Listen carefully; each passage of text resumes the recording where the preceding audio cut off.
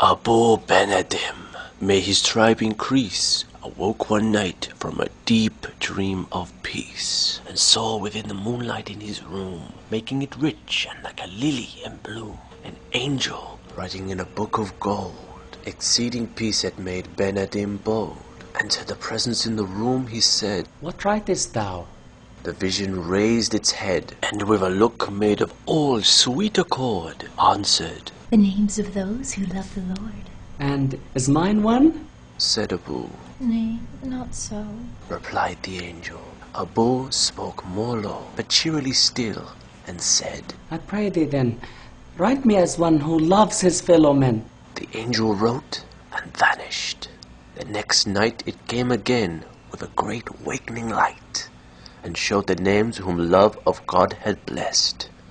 And lo, Ben Adhim's name led all the rest.